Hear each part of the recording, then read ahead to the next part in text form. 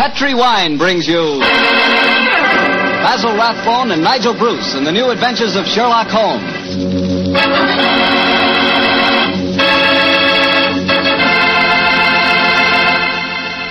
The Petri family, the family that took time to bring you good wine, invite you to listen to Dr. Watson tell us another exciting adventure he shared with his old friend, that master detective, Sherlock Holmes. And I know that Dr. Watson will agree with me when I tell you that the best way to begin a good meal is with a glass of Petri California sherry. Before you sit down at the table, pour yourself and your family a glass of Petri sherry. Try it. There are many ways to tell a good wine, by its color, its aroma, and its flavor. On every count, Petri sherry is outstanding. The color of Petri sherry is a clear, deep amber. Perfect. The aroma? Well, Petri sherry is as fragrant as a bunch of dew-covered grapes picked in the early morning.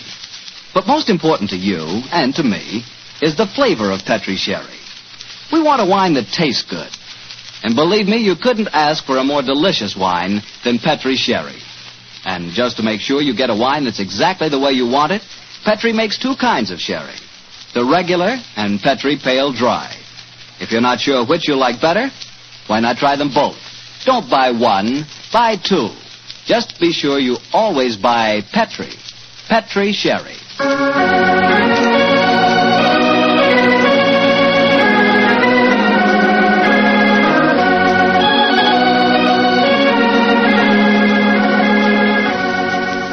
And now I'm sure our good friend Dr. Watson's ready for us. Let's go in and join him. Good evening, Dr. Watson. Good evening, Mr. Boucher. Quiet minute. I don't want it. Dogs seem very chipper tonight, Doctor. Have they been getting into any more trouble lately? Oh, no, my boy. It's been a relatively quiet week for them. One meeting with a dead seal, 2 visits to my neighbor's chickens, and a losing battle today with a cross-eyed Siamese cat. You call that a quiet week, huh? Oh, it is for them, but never mind about the dogs. Draw up your usual chair and make yourself comfortable. You're just in time to join me in a glass of sherry. That'd be very nice, Doctor. Oh, I see you have the old dispatch box out again. Yes, my boy. As the story I'm going to tell you tonight took place at 1887, I thought I'd better refresh my memory on some of the details of the case. It was shortly after my marriage, and as I'd bought a practice in the Paddington district, I saw very little of my old friend Sherlock Holmes. How was doctoring in those early days? A struggle, my boy, a distinct struggle. Dr. Farquhar, from whom I had bought the practice, had at one time an excellent clientele, but his age, combined with an unfortunate affliction, the year that resembled St. Vitus's dance, had very much thinned it. I had confidence, however, in my youth and in my energy, and I was convinced that in a very few years the practice would be as flourishing as ever. But, as I said, I saw very little of Holmes in those days. I guess you were too busy to visit Baker Street, huh, Doctor? Yeah, you guessed quite correctly, Mr. Bartow, quite correctly. Holmes seldom went anywhere himself save on professional business. You can imagine my surprise, therefore, when one day on coming home from a heavy day's work, I found that Holmes had decided to pay us a visit. My wife persuaded him to stay to dinner, and as the three of us sat at the table, the flickering candlelight dancing strange patterns on the walls, did it quite like old times. Holmes was in an unusually gay mood, and I can remember the twinkle in his eye as he turned to my wife and said, "You're a brave woman, Mrs. Watson, to feed an unexpected guest on the maiden night out. I'm extremely grateful. Mrs. Hudson's cooking, though excellent of its kind, lacks variety. Your dinner has been quite a treat." That's a very gracious little speech, Mr. Holmes. Yes, I've never known you to be so observant about food, Holmes. Perhaps the lack of your company, my dear chap, and the consequent lonely meals have made me conscious of Mrs. Hudson's culinary shortcomings. I suppose you're taking John out with you tonight on one of your cases. Oh, no, Mrs. Watson. No, I can understand your suspicions. My visit was purely social. Then let's go into the other room and have a pipe, shall we? Well, don't you think you'd be more comfortable at the club? So, Mary, I believe you want to get rid of us. Oh, no, dear, it's not that. It's just that... your visitor is due at any moment, and you had counted on the house being empty by now. Why, how on earth did you know that, Mr. Holmes? Past half hour, you've been glancing at the clock with mounting anxiety. I feel sure that If it had not been for my unexpected visit, your good husband would already have been walking towards his club. Yeah, it is my custom to go to the club on Thursdays, but how'd you know? I know your habits, my dear chap. As well, if not better than you do. It's a good thing I'm a bachelor, isn't it, Mrs. Watson? Yes, indeed. A wife will keep no secrets from you, Mr. Holmes, I'm sure. Well, Mary dear, who is your visitor, and what is the secret that you've been hiding? It's innocent enough, John. As Thursdays is the maid's night out, and you've been going to the club, I've been letting Alicia Wentworth meet her young man here. With me as chaperone, of course. Oh, so that's the mystery. Well, Watson, your love is on the wing, and I'm sure we're dreadfully in the way. Let's stroll to Baker Street, shall we? Yes, of course, I'll get my coat. Why didn't you tell me, Mary? Well, I was afraid you might be angry, John. Angry, of course, now. Alicia's such a sweet girl. And Harry Prendergast is a very charming young man. He comes from an excellent family, has a commission in the infantry, and the children are tremendously in love. But her beastly guardian forbids them to meet. So Oh, there she is now. Well, we can pretend that we were just leaving anyway. Yes, I'll get my coat. Hello, Alicia, dear. Oh, Mrs. Watson, I'm so glad to see you. Come, dear. Alicia, this is my husband and Mr. Sherlock Holmes. How do you do, my dear? It's a shame that we have to go now, but my friend and I have some very important business to attend to. You're Mr. Sherlock Holmes, the detective, aren't you? Yes, Miss Whitworth. Please don't go, Mr. Holmes. Please don't. I need help so badly. Why, Alicia, what's wrong? You're as white as a ghost. Let's go into the drawing room, shall we? What's troubling you, Miss Wentworth? It's Harry, Captain Prendergast. I don't know exactly what's the matter, but something dreadful has happened to him. Oh, now sit down here beside me, dear. That's it. Miss Wentworth, what reason do you have to suppose that Captain Prendergast is in trouble? I've seen friends of his today. They spoke of him almost as if he were dead, and yet they wouldn't tell me why. And just now I went to his club, and they told me that Captain Prendergast was not a member. But he is a member. He's been a member for years. Oh, what's happened to it? What has happened to it? There, dear. Mr. Holmes will help you. Now, don't you cry. Have you been to the police, Miss Wentworth? No, Doctor. You see, I went to my guardian, but he wouldn't let me go to the police. He said there'd be a scandal. But then he hates Harry. The Prendergasts are a fine family. Why does your guardian object to him so strongly? I don't think he would approve of anyone I choose. He doesn't want me to get married. Oh, sounds like a positive ogre to me. Who is your guardian, my dear? Colonel Moran. Colonel Sebastian Moran. Indeed. He's a man who has many entries against him in my ledgers, but a man that I've never met. I have long hoped to cross swords with him directly. But how could Uncle Sebastian have anything to do with the criminal profession, Mr. Holmes? He's the son of Sir August Moran. He was once British minister to Persia. Oh, you must be confusing him with someone else. No, my dear, it's the same man, and furthermore, I'm almost certain that your guardian is the right-hand man of a certain friend of mine whose name also begins with the three letters M-O-R. Good Lord, Moriarty. I have no proof. And yet I suspect that Colonel Moran is the second most dangerous man in London. That's Harry. It must be Harry. Oh, poor girl. I do hope you can help her, Mr. Holmes. I shall do my best, Mrs. Well, Watson. if that is her young man at the door, it's more than likely her problem doesn't exist any longer. I hope you're right, Watson. Though with Colonel Moran as a guardian, I'm afraid the young lady is destined to have trouble. Come on, Harry. Good evening, Mrs. Watson. I'm so glad to see you, Harry. This is my husband. How do you do, Doctor? How do you do, my boy? And Mr. Sherlock Holmes. How do you do, Captain Prendergast? How do you do, sir? Harry, what's wrong? I can tell by your face that something dreadful has happened. It has, darling. Tell Mr. Holmes about it. He's promised to help us. Well, sir, I'm afraid this is a little outside of your province. You will find that my friend's province is quite extensive, Captain Prendergast. I shall be more than happy to do anything I can to help, sir. That's very nice of you, Mr. Holmes. Well, it's pretty bad. Last night I was accused of cheating at cards at the Tankerville Club. Oh, dreadful. Of course, I don't have to tell you that I didn't cheat, but the evidence was dead against me. I'd been winning heavily, and the cards were proved to be marked. Marked? How? There were pinpricks on the edges. Pinpricks which indicated the card's value. How did the pack of cards come into play? That's the devil of it. I myself broke open a sealed pack given to me by the club porter. And I swear that was the pack that was later found to be marked. Was everyone searched? Yes. But they found a new, unopened pack in my pocket. The obvious implication being that you had substituted the marked cards, of course. I can see what happened. Somebody deliberately tried to incriminate you by dropping the new pack in your pocket. Of course, darling. But what I can't understand is how the marked pack was introduced into the game. Were there any other cards found in the room? None, Doctor. The Tankerville, eh? Colonel Moran is a member of the club, isn't he? Yes, he is. Uncle Sebastian uses it all the time. He was present at the game last night, Alicia. Oh, Harry, now we're worse off than ever.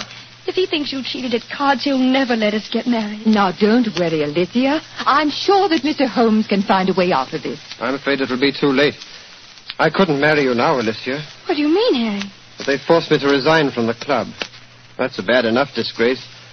But I know there's worse to come. You see, I was expecting my promotion to major any day. Now it'll be a miracle if I'm not cashiered from the regiment. What kind of a life can I offer you? Harry, you're talking absolute nonsense. I think, Captain Prendergast, the next step is obvious. We must remove this apparent stain on your character. But how? Miss Wentworth can stay here with Mrs. Watson. The doctor and I will drive over in a cab with you to the club and see what can be done.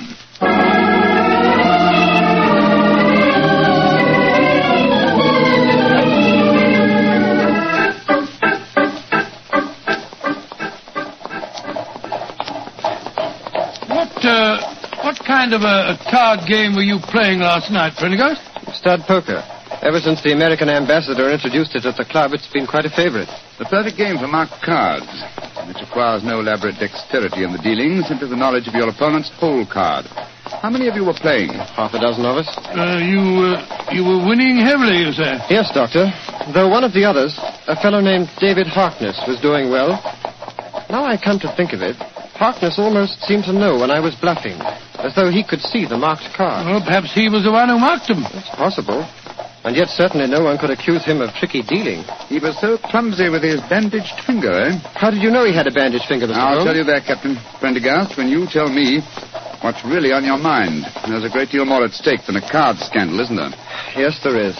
I didn't dare to tell Alicia about it. You see, I'm fighting a duel tomorrow. A duel? Lord, with whom? Colonel Moran. Huh? He insulted me last night. He goaded me beyond a man's patience. He taunted me until I couldn't stand it any longer. And so I challenged him. And in so doing, gave him the choice of weapons. Yes, confound it. Of course, he chose revolvers. Moran was a big game hunter of note. He was reputed to be the best shot in England. And I'm probably the worst in London. If only I could shoot as well as I can box. I'm regimental champion, you know. Revolvers? Good heavens, man, revolvers. A duel with Moran is suicide for you. No, it's not suicide. That's a Tankerville Club. Here, cabby. Keep the change, will you? Oh, blimey. Thank you, Governor. Suicide. No, it's not suicide. This is a carefully laid plan for murder. Pray heaven that we're not too late to avert it.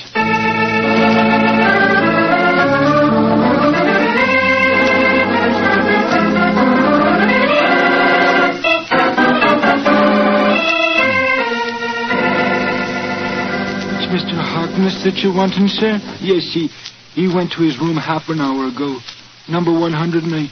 Up the main stairs and down the corridor, sir. Thank you. I want you to follow us in precisely 1 minute and bring a sealed pack of the club's playing cards to Mr. Harkness's room. Do you understand? Oh, yes, sir. And thank you.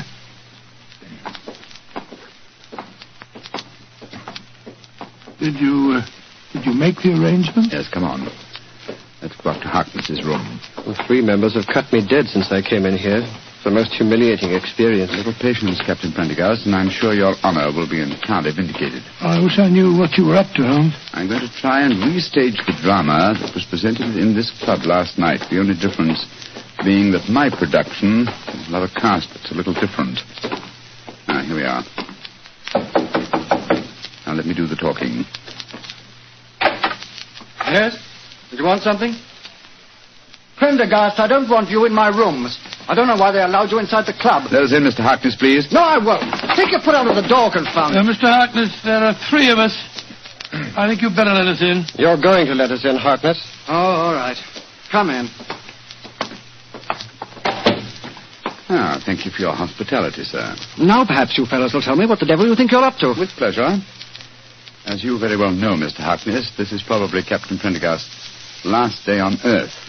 He has one request to make of you, that you join him in a farewell game of poker with us, to show you bear no grudges. Oh, it's fantastic. You're all in safe. Oh, by the way, Mr. Harkness, I'm delighted to notice that your sore finger seems to have healed with great rapidity. By an odd coincidence, you'll observe that I seem to have injured mine. When did you do that? Oh, in the carriage just now, a mere scratch. Fortunately, I had some first aid materials in my greatcoat. Come in. Yes, Taylor, what is it? Begging your pardon, Mr. Harkness, but the gentleman asked me to bring this sealed pack of cards here. Put them on the table, Taylor. Very good, sir. What's the game? Stud poker, Mr. Harkness. A game with which you're quite familiar, I understand. And the stakes? A man's honor. Possibly another man's freedom. Open the pack, Mr. Harkness, and deal us all a hand. I should think this might be a very unusual game.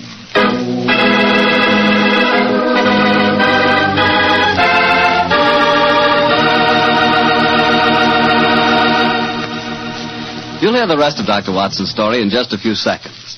Time for me to explain that Petri California Sherry is not only an ideal wine to serve before dinner, but it's also the perfect wine for almost any occasion. Petri Sherry is fine after dinner, when you're listening to the radio or just sitting around talking. And, of course, you couldn't ask for a finer party wine than Petri Sherry, especially if your party is at cocktail time. If you don't know what wine to buy, you can't go wrong with Petri Sherry. But be sure it's Petri. Look for the letters P-E-T-R-I. They spell the proudest name in the history of American wine. Well, Dr. Watson, that was quite a game of poker you were settling down to. I have a feeling that Sherlock Holmes had an ace or two up his sleeve, didn't he? Well, figuratively, he did, Mr. Bartell, though at the time I must confess that, as usual, I was pretty much in the dark. David Harkness opened the new sealed pack of cards, and the four of us played a hand of poker. It was easy to see that our unwilling host was far from happy. His ferrety eyes darted from one to the other of us as he played our cards. He knew that he was the victim of a conspiracy, and so he was watching every move we made. Finally, as that strange game progressed, Captain Prendergast leaned across the table and said, I think you're bluffing, Harkness. Do you? Well, it'll cost you exactly the limit to find out. How curious are you? By Joe, I think you are bluffing, Harkness. I'll see you. You'd be a fool to, Watson, when he has a straight flush. What do you mean, Holmes? My dear Harkness, the markings are quite apparent, I assure you, to someone who knows what he's looking for. Scott, you mean that these cards are marked too? Examine them for yourself, old chap. They are marked. They're pinpricked just like they were last night. Well, that's impossible. Harkness broke the seals on your pack just now. We all saw him do it. He couldn't have switched the pack. And why would I do that, even if I could? I wouldn't try and cheat Mr. Sherlock Holmes, would I? No, Mr. Harkness. I just wanted you to know that I understood the trick. What trick, Mr. Holmes? The same one that was played on you last night, Captain Prendergast. This was a demonstration of how easily a sealed pack of cards may be turned into a marked one by a man with a sore finger. What on earth's a sore finger got to do with it, Holmes? Oh, it's very simple, Watson. A pinhead or a thumbtack hidden under the bandage, a tiny pressure against a card one wishes to mark as it comes into one's hand, and after several deals, hey, presto, a marked pack. Oh, so that's how it was done. You can't prove it, Holmes. You can't prove a thing. You weren't here last night. No, unfortunately, I wasn't, Mr. Harkness. Otherwise, I should have had the great pleasure of exposing your trick at the time. As it is, I shall have to rely on a public confession. You'll never get a confession from me. Possibly not, but I'm sure that you'll be interested to know that I've made quite an extensive study of card sharping. In fact, I've considered giving a little lecture or demonstration here at the club. What are you talking about? This game that we've just played was in the nature of a rehearsal. I should, of course, stress this particular method as being of great local interest. I'm sure most of the gambling members will recall one man who has had unusually bad luck with his fingers. Holmes, you're trying to ruin me. Well, you were willing to see Prendergast ruined. And killed. But a pistol duel with Colonel Moran is almost equivalent to murder. What do you want me to do? From the direction of your glance, Mr. Harkness, I'm certain that you keep a loaded revolver in your desk drawer. That's a very poor solution, I assure you. Why not be a man, write a confession and sign it? It'll free Captain Prendergast from any stigma, and it'll help to trap the real culprit, Colonel Sebastian Moran. Moran? Where does he come into the picture, Holmes? Mr. Harkness knows, don't you? And I think I know now. Why don't you tell us, Harkness? One thing at a time, Prendergast. I owe it to you to write a confession. I'll do that, rather than face a public exposure in the club, but that's as far as I'll go. If you have any ideas about Moran, go and talk to him yourselves. There's a certain honor, you know. Even among thieves? Thank you for the implication, Mr. Harkness. You have writing materials here? Yes, I have writing materials, Holmes. Splendid. Then while you're telling the truth about last night's episode, we'll call on Colonel Sebastian Moran. Have you any idea where we might find him at this time of night? Yes, I have every idea. You'll find him in the gun room. Thinks he has a duel on his hands tomorrow. In the gun room, eh? Thank you, Mr. Harkness. We'll go and talk to him. You may expect us back within half an hour.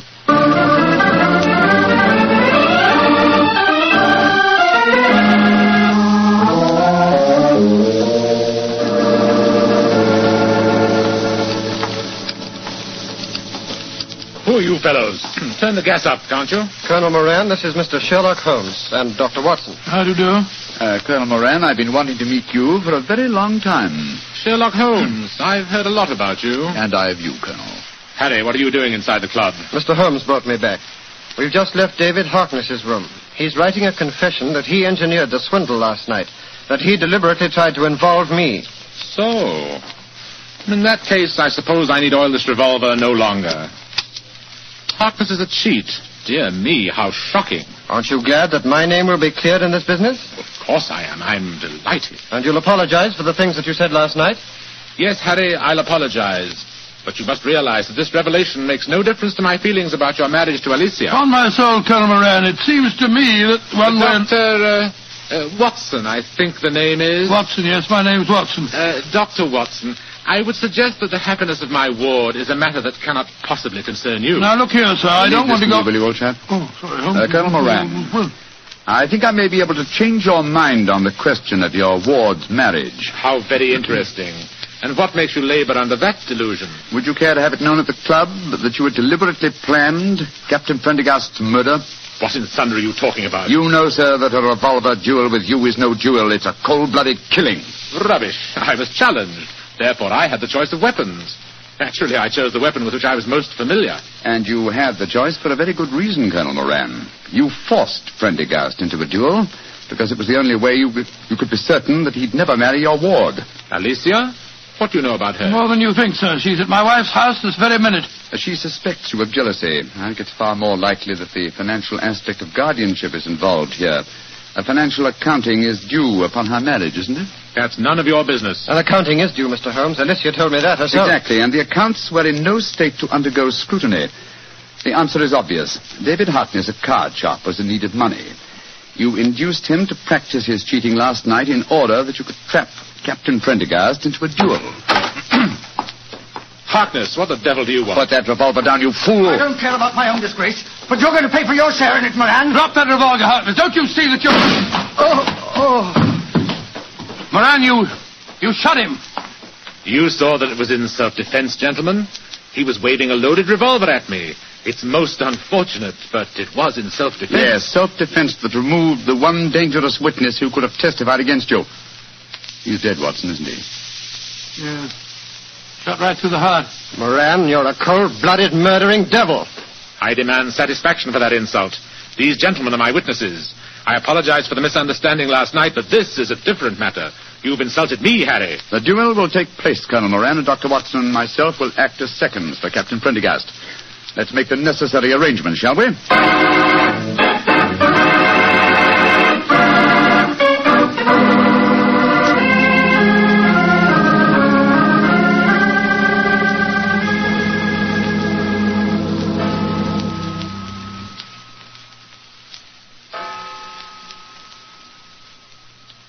Mrs. Watson?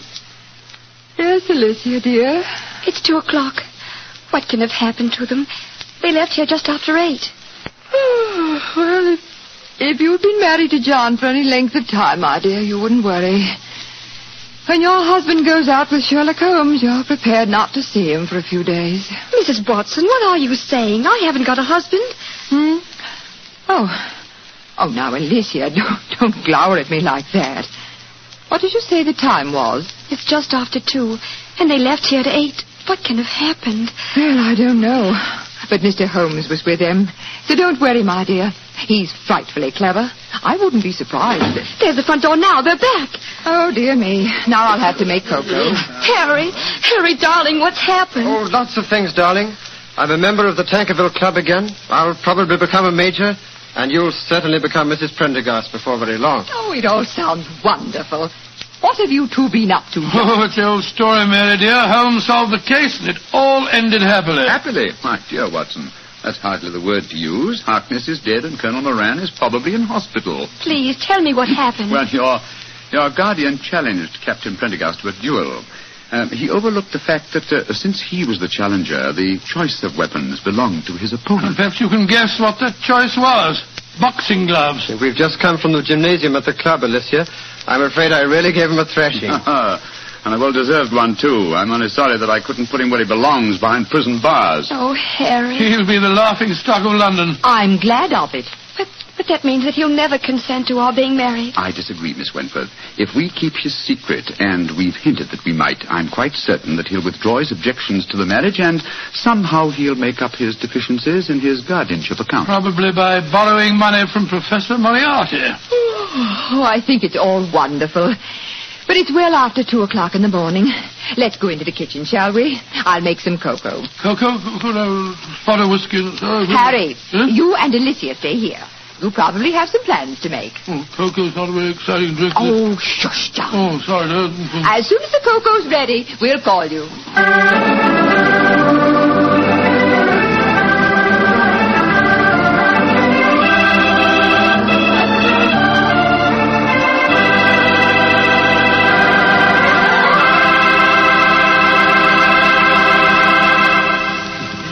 Well, Doctor, that was some story. You know, I'm glad the age of dueling is over. I'd hate to have someone challenge me to a duel. What's the matter, Mr. Bartell? Are you afraid of being hurt? Afraid of being hurt? Of course not. If someone challenges me to a duel, I have the right to choose the weapons, don't I? Yes, and what weapons would you choose?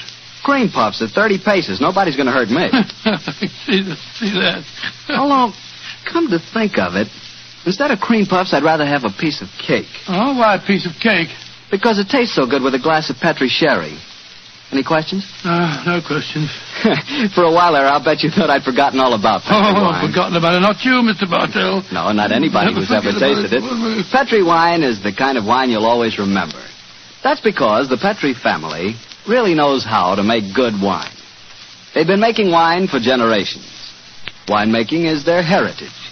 It's an art that's been handed on down in the Petri family from father to son, from father to son. Every drop of Petri wine is clear, fragrant, and delicious.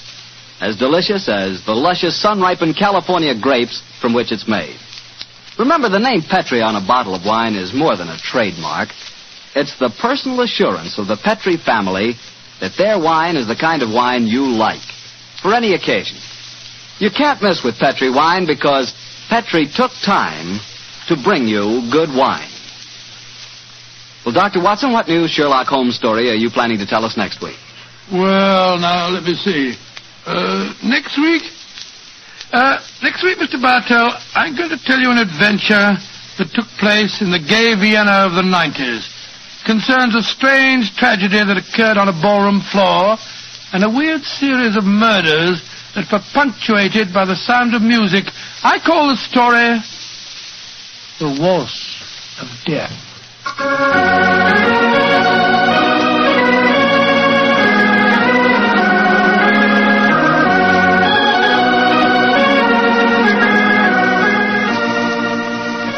Tonight's Sherlock Holmes adventure was written by Dennis Green and Anthony Boucher and was suggested by an incident in Sir Arthur Conan Doyle's story, The 5 Orange Pips. Music is by Dean Fossler. Mr. Rathbone appears through the courtesy of Metro-Goldwyn-Mayer, and Mr. Bruce through the courtesy of Universal Pictures, where they are now starring in the Sherlock Holmes series.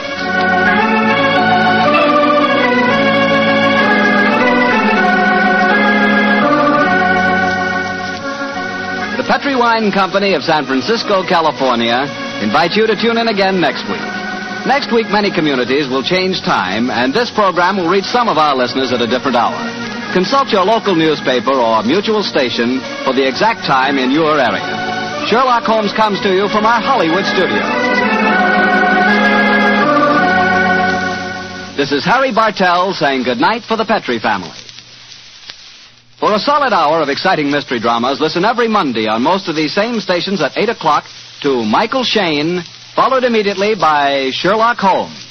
This is the Mutual Broadcasting System.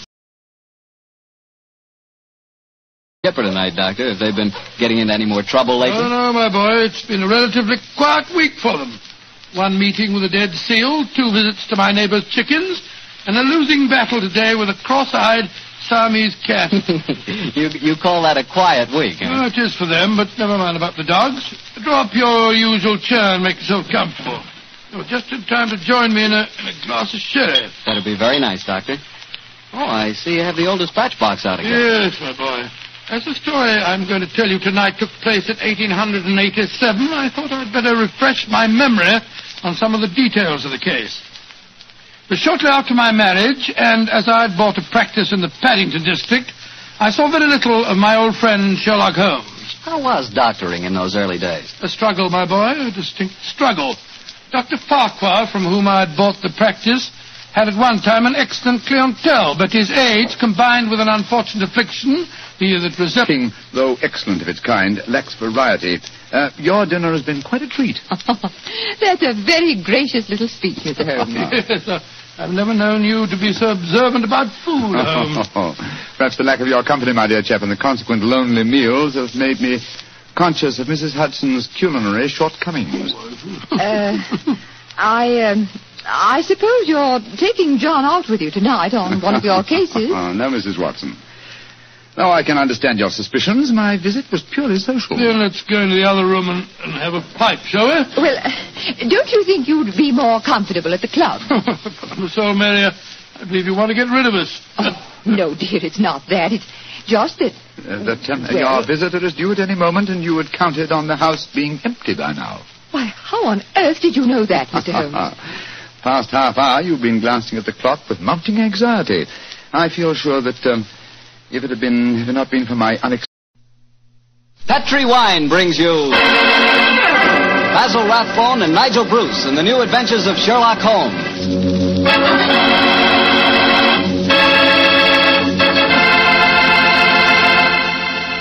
The Petri family, the family that took time to bring you good wine, invite you to listen to Dr. Watson tell us another exciting adventure he shared with his old friend, that master detective, Sherlock Holmes. And I know that Dr. Watson will agree with me when I tell you that the best way to begin a good meal is with a glass of Petri California sherry. Before you sit down at the table, pour yourself and your family a glass of Petri sherry. Try it. There are many ways to tell a good wine, by its color, its aroma, and its flavor. On every count, Petri sherry is outstanding. The color of Petri sherry is a clear, deep amber. Perfect. The aroma? Well, Petri sherry is... St. Vitus dance had very much thinned it. I had confidence, however, in my youth and in my energy. And I was convinced that in a very few years the practice would be as flourishing as ever. But, as I said, I saw very little of Holmes in those days. I guess you were too busy to visit Baker Street, aren't I? Yeah, you guessed quite correctly, Mr. Bartol, quite correctly. Holmes seldom went anywhere himself save on professional business. You can imagine my surprise, therefore, when one day on coming home from a heavy day's work, I found that Holmes had decided to pay us a visit. My wife persuaded him to stay to dinner, and as the three of us sat at the table, the flickering candlelight dancing strange patterns on the walls, made it quite like old times. Holmes was in an unusually gay mood, and I can remember the twinkle in his eye as he turned to my wife and said... You're a brave woman, Mrs. Watson. To feed an unexpected guest on the maiden night out. I'm extremely grateful. Mrs. Hudson's cook's fragrant as a bunch of dew-covered grapes picked in the early morning. But most important to you, and to me, is the flavor of Petri sherry. We want a wine that tastes good. And believe me, you couldn't ask for a more delicious wine than Petri sherry. And just to make sure you get a wine that's exactly the way you want it, Petri makes two kinds of sherry. The regular and Petri Pale Dry. If you're not sure which you like better, why not try them both? Don't buy one, buy two. Just be sure you always buy Petri. Petri Sherry.